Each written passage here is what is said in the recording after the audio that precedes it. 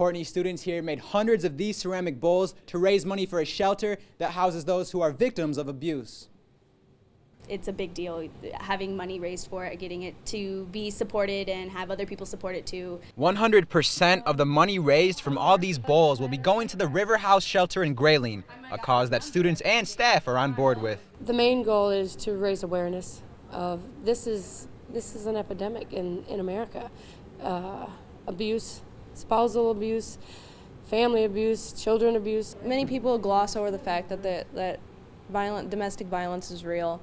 And they don't really, if a woman's, in pain that they can't tell, and people they just brush it off. They don't think it's real. So for them to have somewhere to go and to feel safe, it's one of the best things. The bowls are intended to be symbolic as a reminder of the needs people have in their community. When they realize that they are making something that could be filled to be able to provide for someone, that wakes them up to the reality around them, that Northern Michigan does have people that need help, and they can be a benefit and help these people as well. Last year, students made more than $2,000 for the shelter, and this year hope to make even more. I guarantee you that it's going to be a relief off their shoulders, especially for ones who either are having pregnancy or child or stuff like that, and the ones who have to deal with the hardest and toughest decisions. I myself has been through that stuff growing up. A lot of these people have been through this in some way before, so they want to give back. They want to help out.